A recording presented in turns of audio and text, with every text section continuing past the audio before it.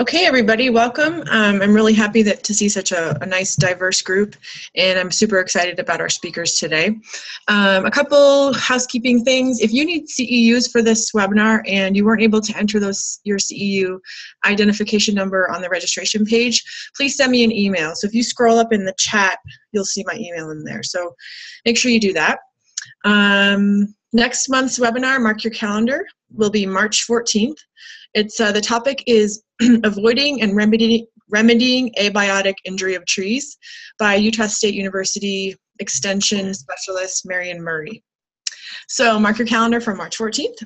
Okay, so a couple of months back, I came across the publication that I just put the link to in the chat bar there, and it's a Forest Service publication. It's called Hidden in Plain Sight, Synthetic Pheromone Misleads Beetles and Protects Trees. So this was particularly interesting to me. We've had a lot of folks give feedback and let us know that they're really interested in learning more about this topic. So I picked 3 experts, and I'm happy to have them all. I'm happy they all said yes. So first we're going to talk first Rob's actually going to give the talk, and then Chris and Steve will be chiming in along the way and at the end to sort of assist with questions and other topics. So Chris Fettig serves as the research entomologist and leader of the invasives and threats team at the Pacific Southwest Research Station. Rob Progar is the research entomologist at the USDA Forest Service Pacific Northwest Research Station in La Grande, Oregon. And recently retired Steve Munson served the Forest Service for 41 years as the Forest Health Protection Group leader in the Intermountain region. So I'm really grateful to all 3 of them. We have a lot of knowledge in the meeting room today. So please put your questions in the Q&A pod at the bottom of your screen. And I'm going to hand it over to Rob now.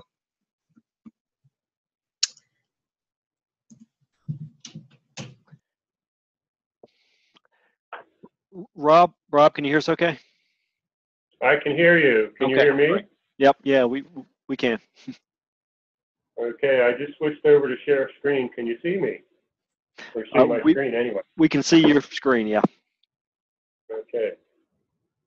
Well, to start things off, my name's Rob Progar. I'm a research entomologist with the U.S. Department of Agriculture, U.S. Forest Service, Pacific Northwest Research Station. And as Megan mentioned, presenting along with me is Chris Fettig of the U.S. Forest Service Pacific Southwest Research Station, and Steve Munson, formerly of the U.S. Forest Service Forest Health Protection. And Steve recently retired, much to our chagrin. We are 3 of many individuals who've been working to develop Verbenone as a viable tool to manage mountain pine beetle. A little background about bark beetles in general. A bark beetle is one of 220 genera with 6,000 species of beetle in the subfamily Skeletinae. Traditionally, this was considered a distinct family, Skeletidae, but is now understood to be a very specialized member of the true weevil family, Cucurleonidae. Bark beetles reproduce in the inner bark, that's the living and dead phloem and cambium tissues of trees. Relatively few are economically important. Native bark beetles can be important disturbance agents in forests. Population levels of a number of species oscillate periodically, often reaching high densities and causing tree mortality on a landscape level when favorable forest and climate conditions coincide. Bark beetles regulate certain aspects of primary production, nutrient cycling, ecological succession, and the size, distribution, and abundance of forest trees.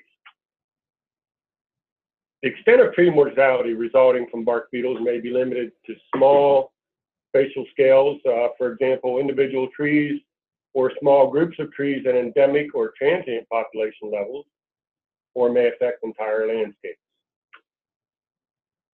Most conifers have a well-defined resin duct system, which is capable of mobilizing large amounts of oleoresin following wounding. There's an ongoing evolutionary battle between the beetle and the tree. This beetle obviously lost that fight. Most tree-killing bark beetle species have highly evolved chemical communication systems. These systems enable the beetles to concentrate their infestation or attack on an individual tree in order to overwhelm the defensive system of that tree, and this is indicative of the pitch tubes on the bulb. Several species carry symbiotic fungi that are inoculated into the tree upon colonization by the beetle. Developing larvae and new adults obtain vital nutrients by feeding on associated fungal structures, but the contribution of these fungi to tree death still remains uncertain. A little about the bark beetle life cycle. Following mating, adults lay eggs in the phloem, which are cells just inside the bark that transport photosynthate within the tree. Larvae excavate feeding tunnels in this tissue and or the outer bark. Tree death occurs by girdling of the phloem by colonizing adults and developing larvae. Today we're going to talk about the mountain pine beetle. Mountain pine beetle is considered the most powerful insect in North America. It's distributed throughout British Columbia, Alberta, most of the western United States, and northern Mexico. Its primary hosts are pines, most notably lodgepole, ponderosa, sugar, white bark, limber, and western white pine. The geographic distribution generally reflects the range of its primary hosts, although that range of lodgepole extends further to the north, whereas ponderosa extends further to the south and where mountain pine beetle populations currently exist. The first significant outbreak was recorded in the Black Hills of South Dakota in 1895 and portrayed by a newspaper in Deadwood, South Dakota, as after ruining 1.5 billion feet of the choicest lumber in the Black Hills and ravaging thousands of acres of the finest pine trees in the West, the little bark beetle has robbed Uncle Sam's Forestry Division of $10 million in the last 10 years.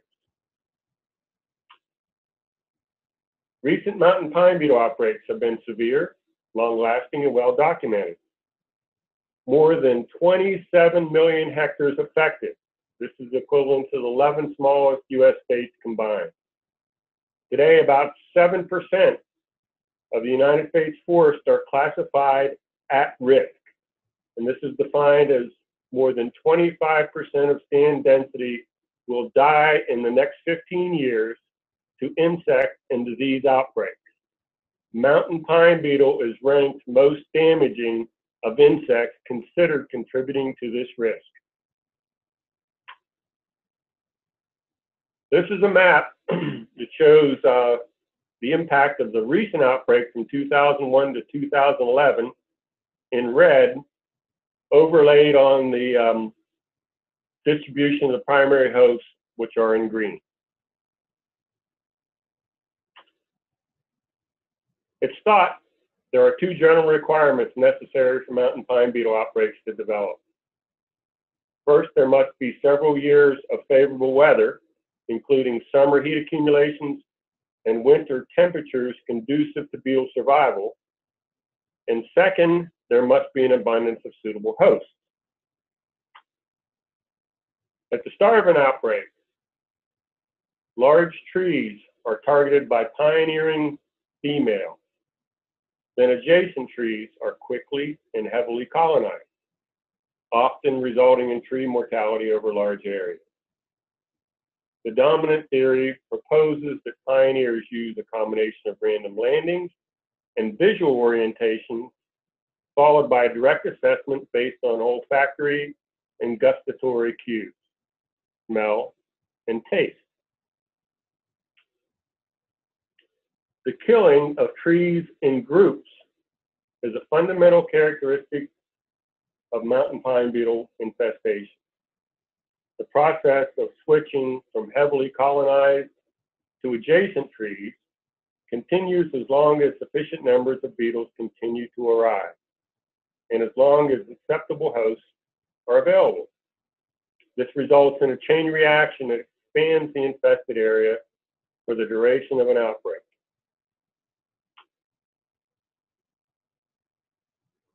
To initiate an infestation or attack, females produce transverbenol and cis-verbenol, which in combination with the host monoterpenes, alpha-pinene and myrcene, are highly inviting. Exo-Verbenone, produced by both sexes, and frontalin, produced by males, further enhance attraction. These attractant compounds are also manufactured commercially and used in the trapping and detection of beetles. A little bit about verbenone. Verbenone is the principal anti-aggregant of mountain pine beetle and several other bark beetles.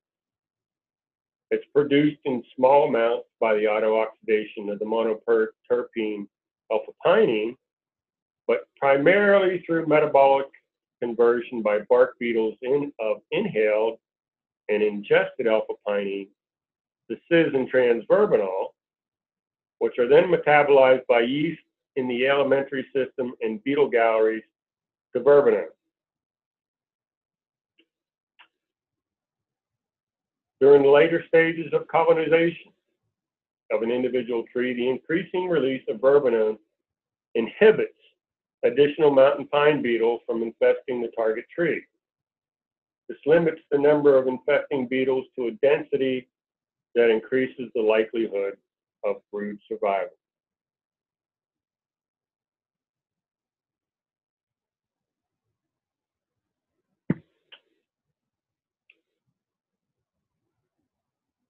Although today we're going to talk primarily about one option to manage mountain pine beetle, there are other options available. Verbenone is considered an indicator of declining host tissue quality to the beetle, and its quantity is a function of the extent of microbial degradation, which is reflected by the extent of infestation. Verbenone communicates the message: this tree is not suitable for colonization, seek another host. Newly arriving beetles then reorient to adjacent trees where the cycle of colonization is repeated.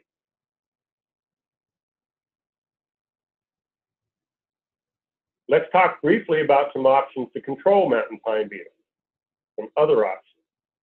Chris and Jay discuss some of these methods in this book chapter. All too often when these outbreaks occur, there's little time to develop a response. Some alternatives are a quick fix. Others involving stand management tactics are longer-term solutions. Direct control is more the quick fix. Short-term tactics designed to address current infestations by manipulating beetle populations, and this includes the use of fire, insecticides, semiochemicals, that's both attractants and inhibitors, sanitation harvest, or a combination of these treatments.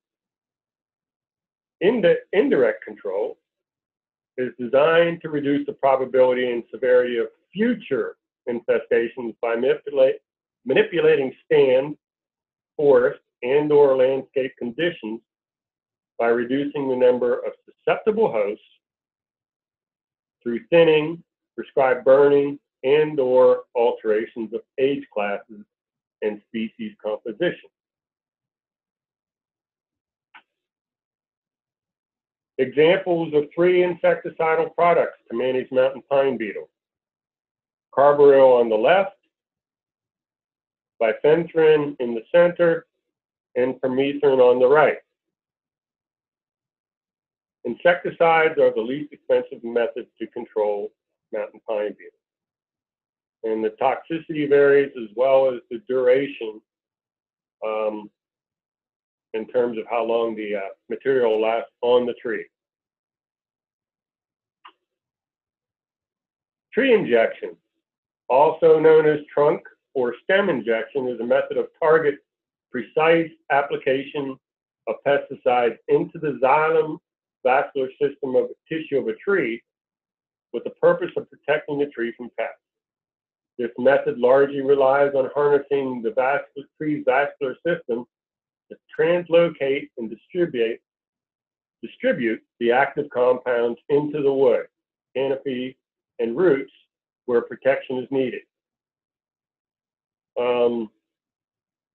Triage on the left is use restricted and that means it must be applied by a licensed pesticide applicator. The triage G4 on the right is not use restricted and can be purchased off the shelf. Prices are comparable.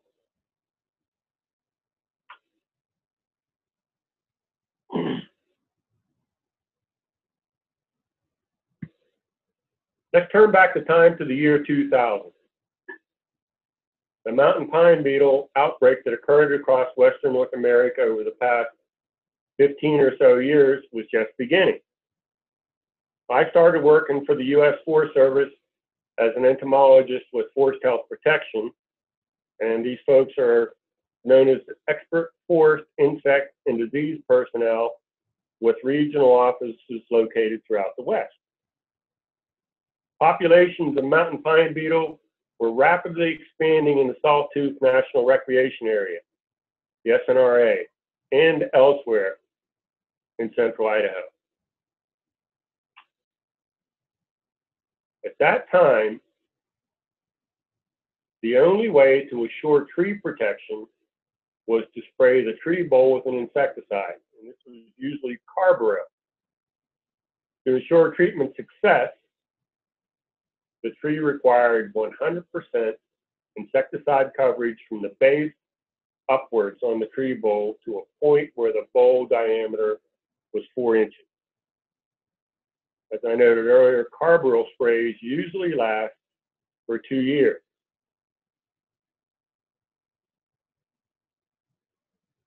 Administrative areas adjacent to lakes, streams, and rivers were of special concern because they cannot be treated with an insecticide. Forest Service leadership at the Sawtooth National Recreation Area requested Forest Health Protection assistance to protect these areas of high public use. At this time, mountain pine beetle populations were high, aggressive, and it was unlikely that a susceptible, unprotected tree would survive.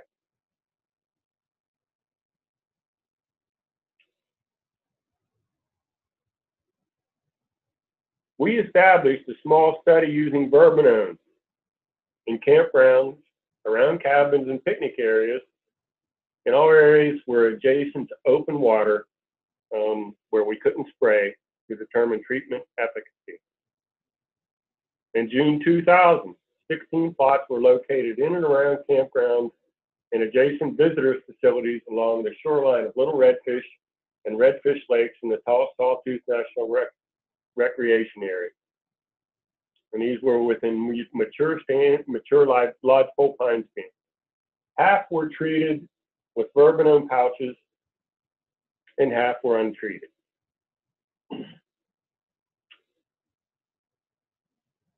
Verbenone was not registered for mountain pine beetle at this time.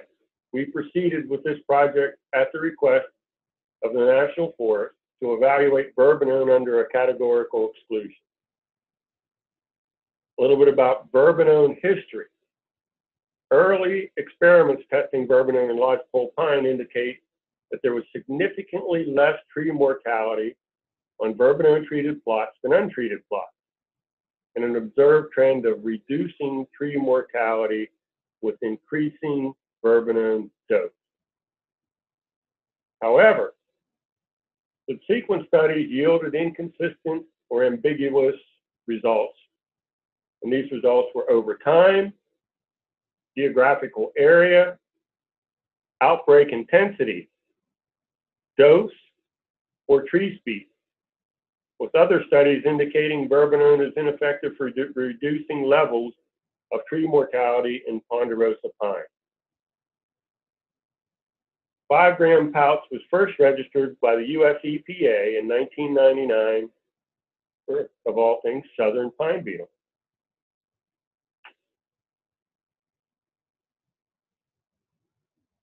Some of the beliefs or dogma surrounding verbenone.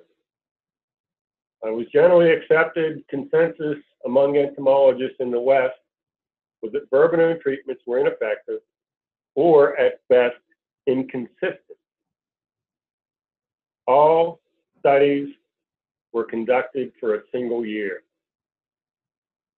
general premise was that after one season, the number of surviving trees between treatments was unequal, and a new study plot locations were required for subsequent tests.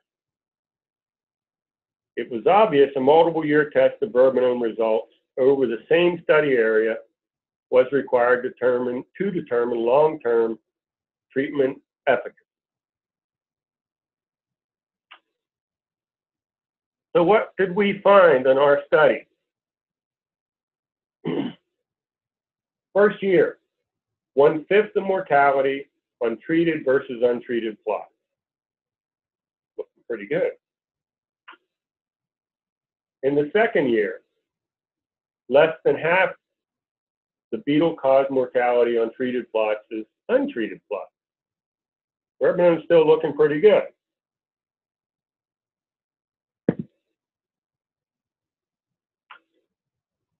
The third year, mortality on treated plots surpassed mortality on untreated plots. In the fourth year, there was 4 times the mortality on treated plots than we found on the untreated plots. And in the fifth year, there was comparable mortality between both treatments.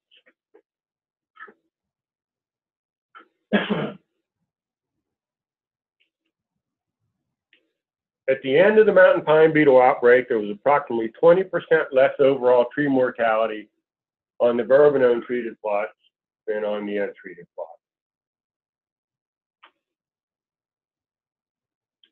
Separating mortality by tree diameter indicates a strong preference by mountain pine beetle for larger trees.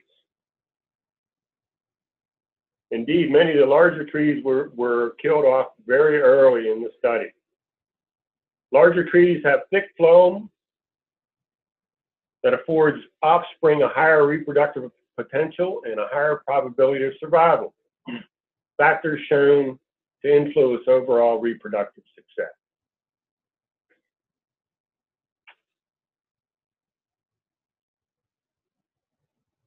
The next, we set up a new study. We wanted to test Verbenone over a larger geographic area. And at this time, there was a change in the formulation of Verbenone. Well, maybe not so much a change in the formulation as there was a change in the quantity of Verbenone put in an individual pouch releaser.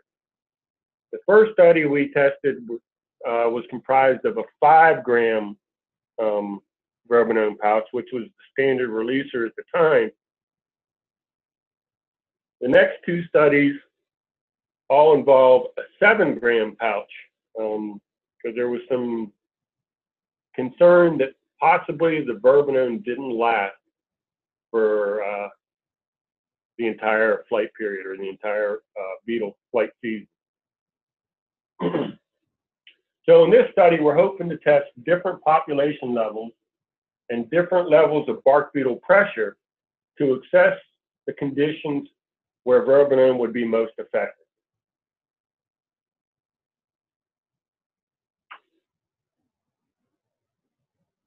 So at Heber, Utah, mortality in untreated plots reached 50%, whereas treated plots incurred approximately 15% mortality. Stanley Lake, mountain pine beetle caused mortality also near 50%, with mortality on Verbenone treated plots of almost 30%. At Redfish Lake, mortality, 90% of the trees were killed on untreated plots and 60% on treated plots. Untreated plots at Alpine, Wyoming sustained 20% mortality, whereas treated plots only 5%. However, at one of the treated plots, the Verbenone pouches were taken, causing that plot to incur significant mortality. At Bel Air Lakes, Colorado, 60% of the trees were killed on untreated plots and nearly 40% on our treated plots. There's an increasing trend, or there is a trend of increasing Verbenone failure with increasing beetle-caused mortality or increasing beetle pressure.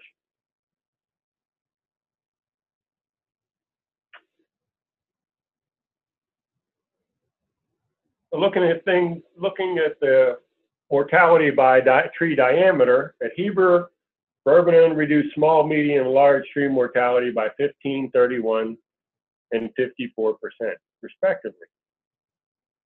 However, at Bel Air Lake and Redfish Lake, where beetle pressure was incredibly high, Verbenone didn't consistently protect any size lodgepole type tree, any size lodgepole pine tree. Each of those sites had rapidly growing and higher beetle population densities. Under these conditions, the application of synthetic Verbenone is less effective. So let's take a minute and think about what might be occurring.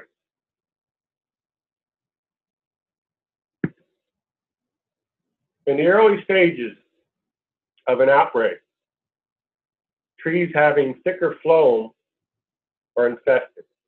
Larger trees having thicker phloem are infested.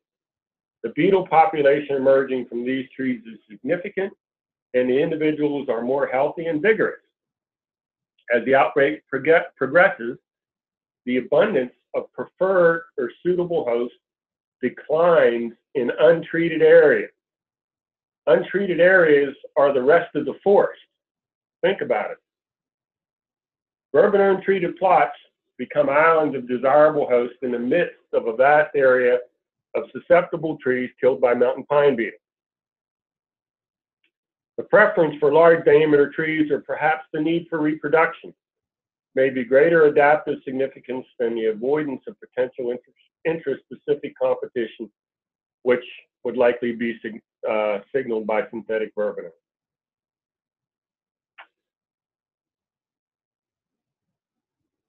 There are several pouch and several flake formulations in terms of other formulations of Verbenone, although the flake formulation is not as effective as the pouch and require more effort to apply, and it's somewhat more expensive. So again, all the cost calculations are based on individual trees.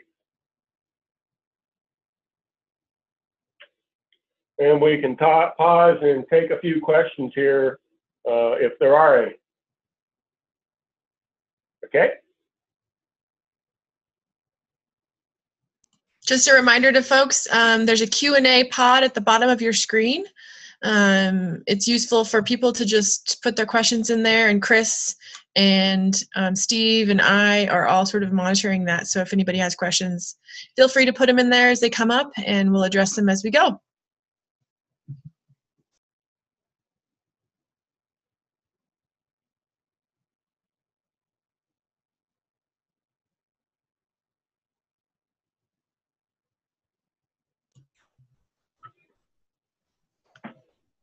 I'm not seeing any questions, so you could probably proceed as you wish.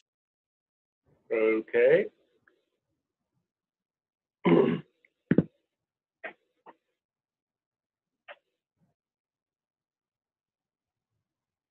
So, the latest and newest formulation for Verbenone.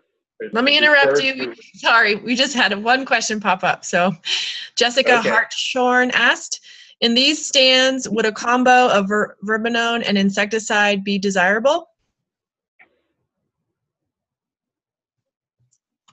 Did you hear that, Rob? I heard that, but we normally go with the Verbenone in places where, in these trials, where we could not apply an insecticide.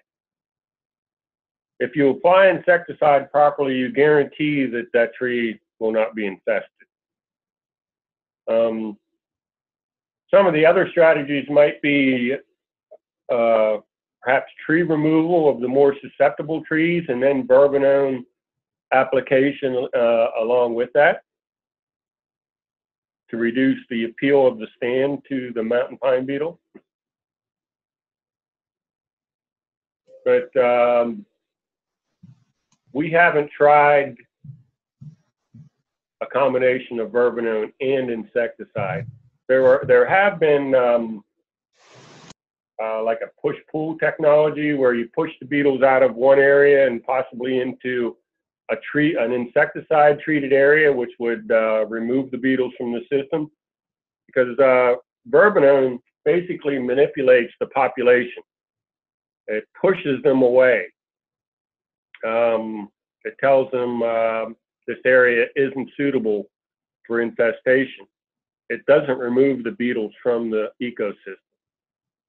So if you could push them towards a treated area, an insecticide treated area, then perhaps when they try to infest those trees, the insecticide treated trees, it would kill them and remove them from the system.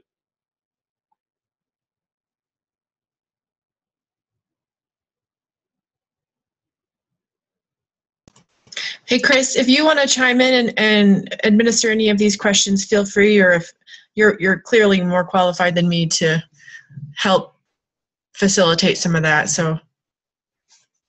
Sure. Rob, related to Jessica's question, do you want to talk a little bit about combining the use of something like Verbenone with sanitation harvest?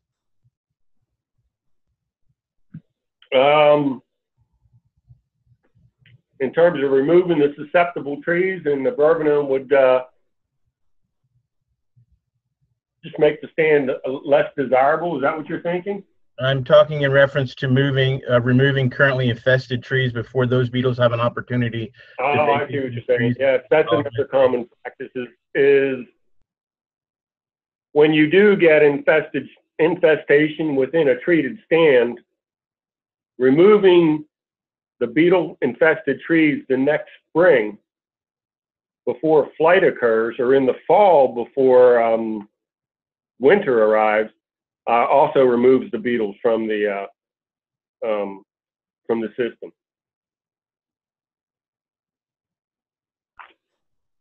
We also have a couple questions coming in right now, Rob, but one we can probably address quite easily here in reference to using trap out. What's the efficacy concerning the use of trap out for managing mountain pine beetle populations?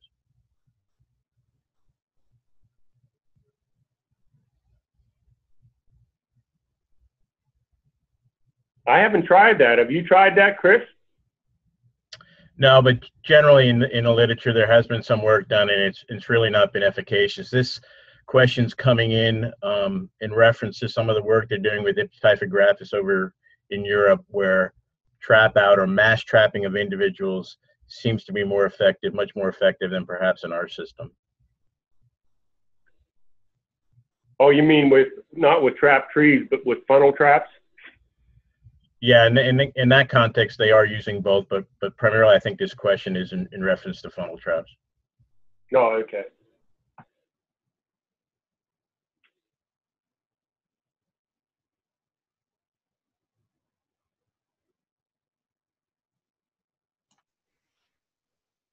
Do you think it's good to move on then, Chris? Yeah, I was going to say, let's move on. There's a good question here from Peter, but I think that probably will be best addressed at the end of Rob's presentation. Sounds good.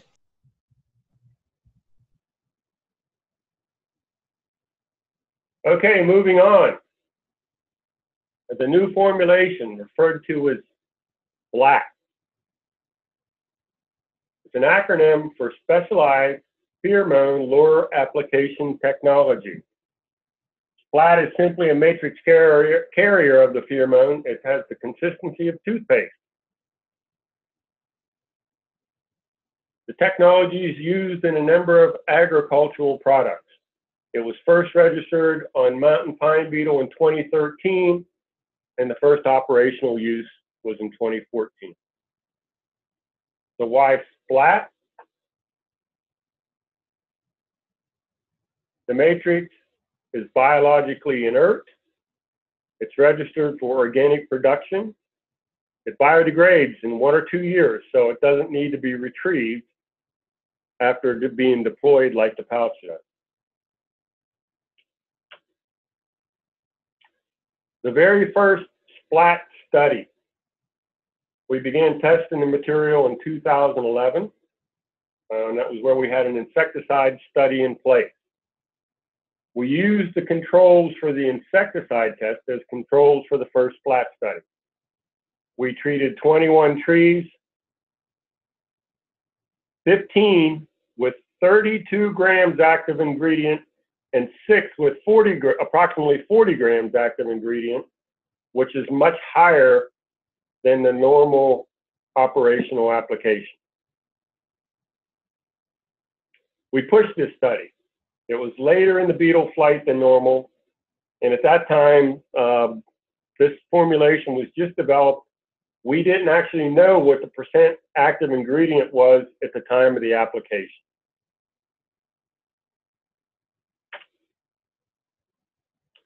This is are some photos of the first early application of splat. It was incredibly cumbersome. You couldn't get very far from a road. Everything was carried on a gator, which is a large all-terrain vehicle.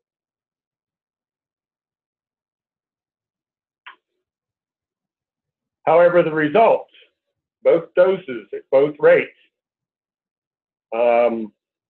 virtually had 100% efficacy in preventing colonization by mountain pine beetle, and nor were there any trees killed. Whereas all the untreated controls were infested, and 93% were killed by mountain pine beetle.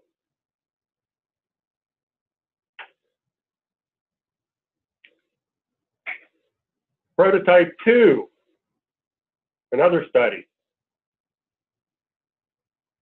We've used 30 lodgepole pine, were treated with splat verb at 7 grams of AI, applied as 4 17.5 gram dollops to the tree bowl at each cardinal direction with a caulking gun. Much easier way to apply the material. And we had 30 untreated controls. All these trees were also had a bait to increase attraction. Even though there was 5 times less verbenone active ingredient in the pheromone treatment, we received the same results as prototype 1. No trees were colonized and no trees were killed. 100% of the trees were infested and 93% were killed in the untreated control.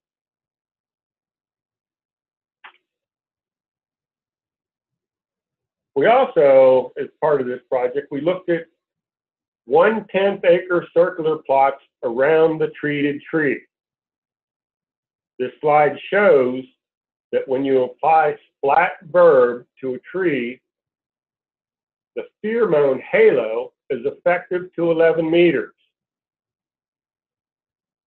In the untreated tree, 24% of the trees within 11 meters were infested and killed, whereas something like 1% were infested and killed in the splat verb treated tree.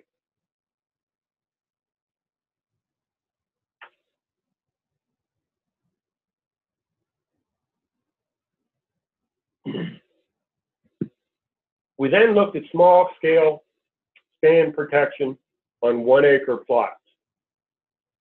In this study, we compared splat treated 1 acre plots to untreated plots to plots treated with the verbenone pouch. It was this prototype of splat verb became what we know as splat verb today.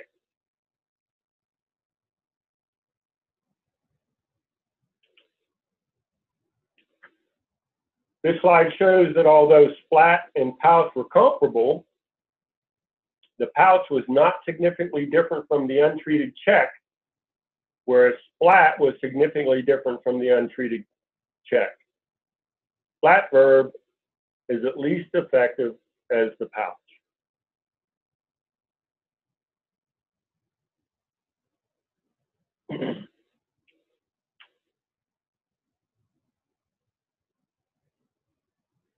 So what we're looking at here is we wanted to look at how well splat verb releases across the season of beetle flight. So we have the release rates is 14%, 14.7 milligrams a day for days 10 to 30, and and continues at this rate. The reservoir of verbenone in splat is sufficient to cover most of the flight period, or the period of flight activity. The cost of splat is about $12 a tree. Our current study is in white bark pine.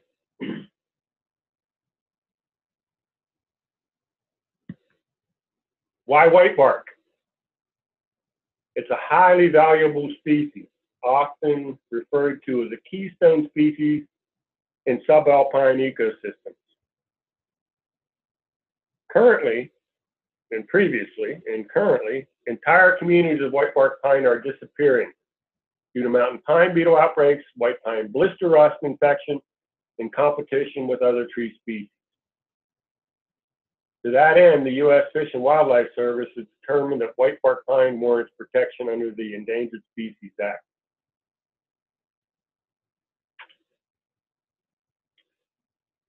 We established individual tree trials in Montana with treatments comprising untreated controls, a 2 pouch per tree treatment, a 5-gram splat, a 7-gram splat, and a 14-gram splat application.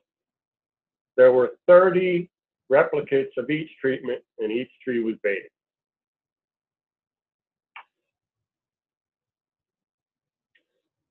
Results of the individual tree study show that, well, the control achieved 90% mass attacks, and all the verbenone treatments, even though there were some partial attacks in the pouch, in the 5-gram splat, all the verbenone treatments survived.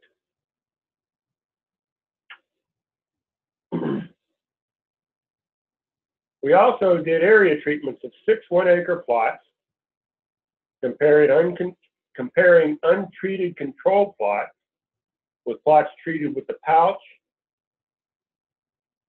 and splat. And area treatments for white bark pine, we had very few attacks or infested trees in the controls and in the treated areas. Our results are less conclusive due to the low infestation, but there are still some treatment differences to be found, and we have 1 more year of treatments to continue this test.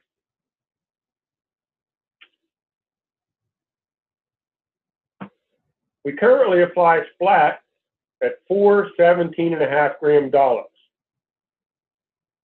Okay, and they're applied usually at chest height or higher, sometimes as high as you can reach, at each of the cardinal directions.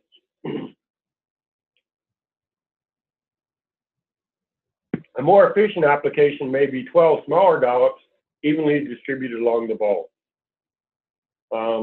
Covering the bowl with an even distribution of dollops, releasing pheromone plumes. And we're currently testing release rates of various size dollops to see if we can,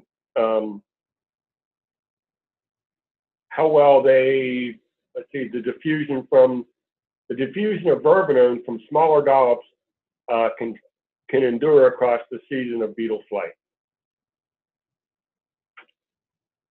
So other ongoing research,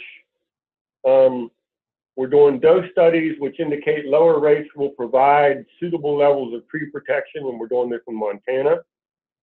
We're testing a splat Verb Plus for western pine beetle, and we're doing individual tree and area tests of splat for disrupting southern pine beetle spot growth in the southern United States. And that's what we have for today. Any further questions?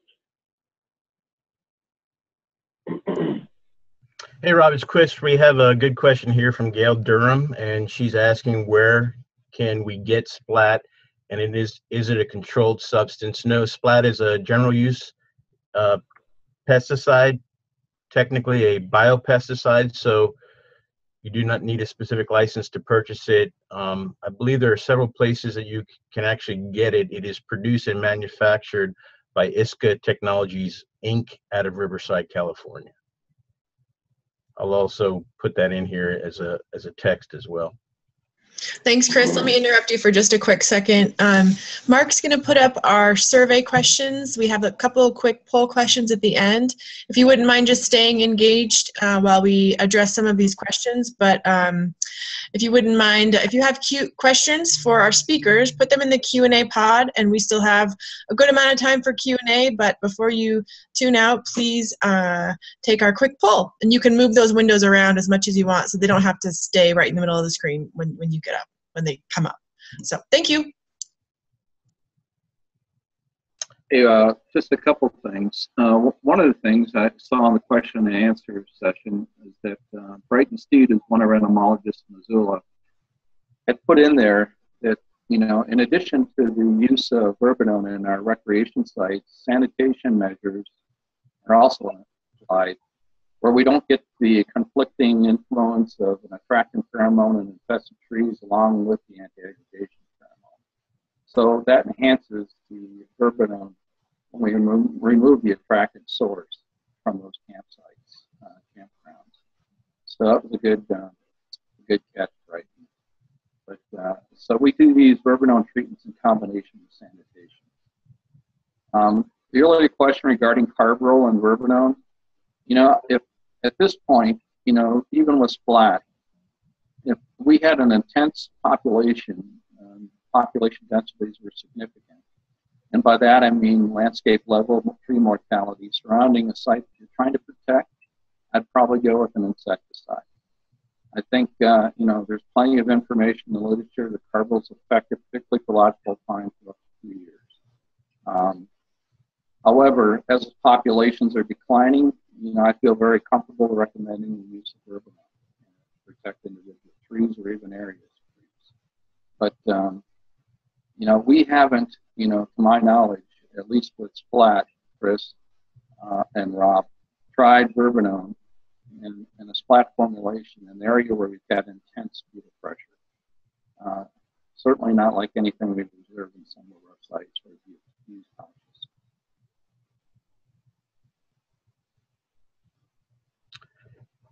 We do have a question here from Glenn. Is splat available in Canada? Glenn, I don't know the answer to that question. I don't know if Steve or Rob does. If you add your email address, I'll find out the answer to that question and email you a suitable response. But I don't know if it's yet registered in Canada. My guess is that it is not, but I'm not sure. Another question here from Scott. Does RH, relative humidity, affect splat? Does desiccation affect viability or longevity? Yes, Scott.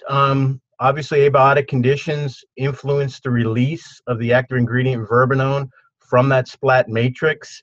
Relative humidity, obviously, would therefore have an effect. We just really don't know at what level. Thus far, we really only strongly understand the release rate properties from that 17.5 gram dollop that Rob referenced earlier. And just to put that into perspective, that's kind of a round dollop, about 5 centimeters in diameter and an inch or I mean a centimeter or centimeter and a half in terms of thickness. And that release is somewhere on average about 15 milligrams per 24 hours. But relative humidity would have an effect, but we don't know as to how severe that effect might be.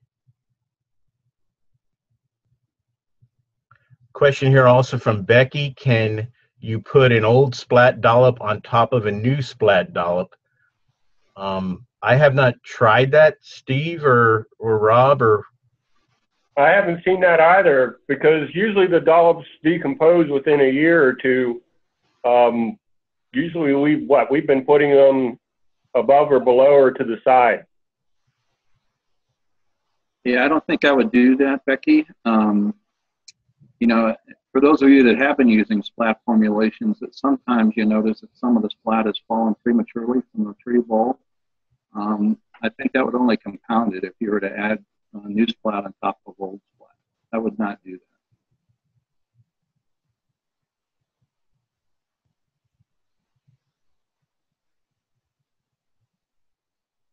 Okay, that email came in.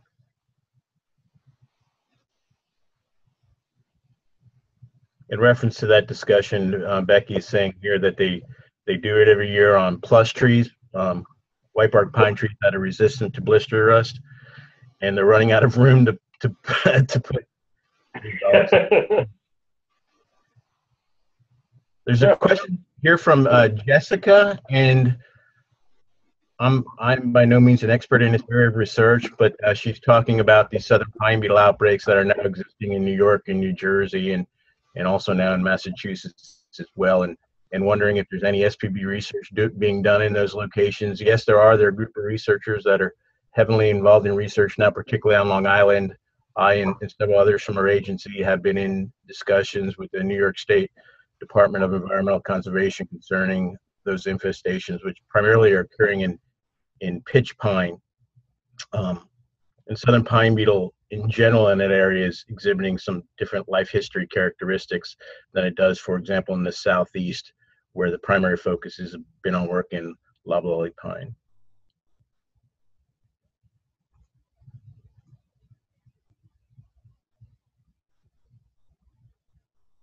We still have a few minutes left for questions. If anybody has any more questions, feel free to type them in the Q&A section, or if any of you presenters have anything else you'd like to address further, feel free.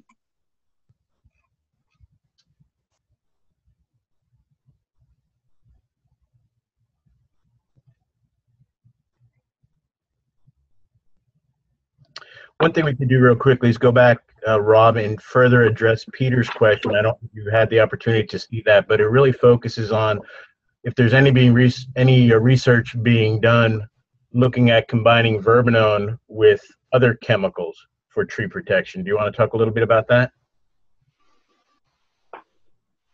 I'll say that again, Chris. I was looking at the Q&A. Peter's question focuses on what other research might be ongoing combining verbenone with other chemicals. With other chemicals for tree protection. I don't know of any other research that's comparing or testing verbenone in conjunction with other chemicals like insecticides. Are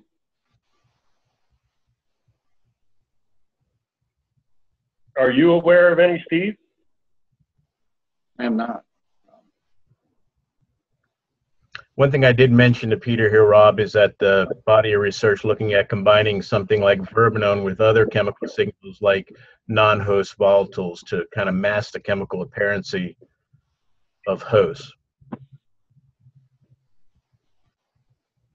Is that what he was looking for, or was he looking for other chemicals like insecticides or attractants? Wasn't quite clear. One of the things he was asking is any compounds being used that reduce the reproductive capacity of the mountain pine beetle. Huh.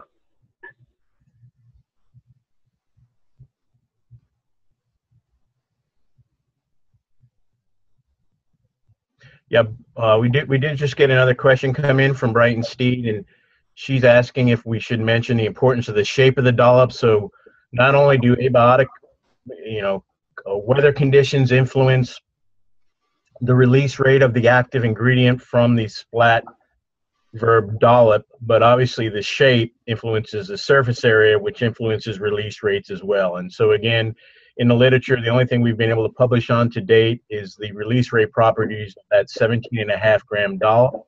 We have been looking at several other size dollops, several other different shapes of dollops, and we're currently finishing up the chemical analyses of those. So we should be able to have that information out to the public sometime at the end of this year. But shape does also influence release rate. Out of curiosity, what shapes have you tried? I mean, I would have never thought shape would have influenced those things, but. Yeah, shape is simply an artifact of surface area. So the two shapes that we're really looking at are kind of that circular pattern, what we call that dollop, versus just individual lines of splat verb applied to the tree. And it lasts a year, correct? Well, it really depends again on the environment. When we've done the calculations, we believe that splat verb has that 17.5 gram dollop has enough reservoir of verbenone to last a 103-day period, which is sufficient to cover most of the flight activity period of the mountain pine beetle.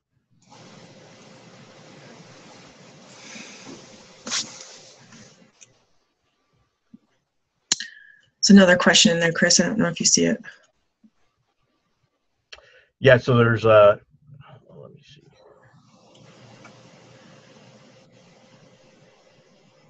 Okay, from Scott Golden here. Any issues with the public messing with the stuff at recreation sites?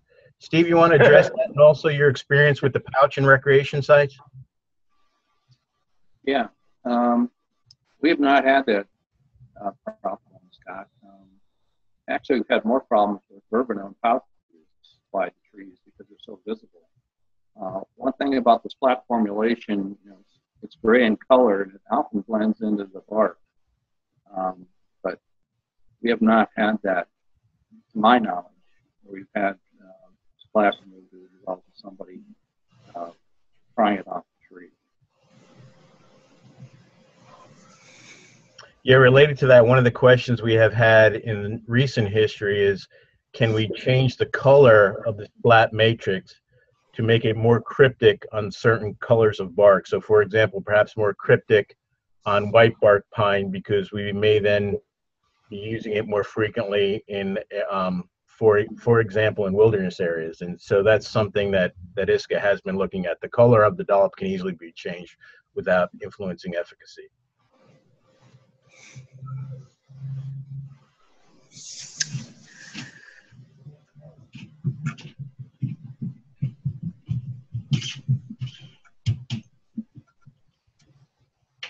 Two here that I'll follow up with by email.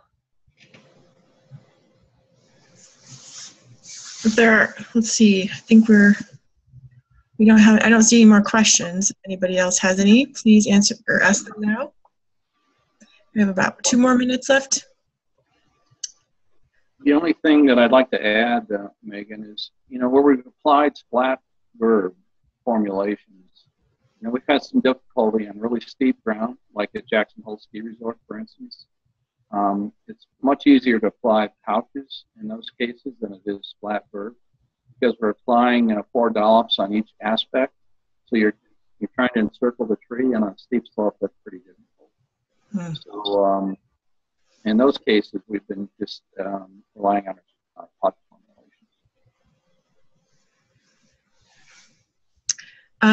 David had a question. In public areas, are you putting the splat high to avoid disturbances? How high does it get applied to the tree?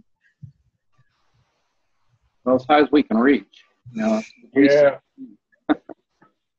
There was some problems early on with the pouches, and we developed a thing called a Hundle hammer, which is a hammerhead on a long pipe which would hold the nail, and you could apply the pouch higher than anybody could reach. But then I'd always present it to that, Rob?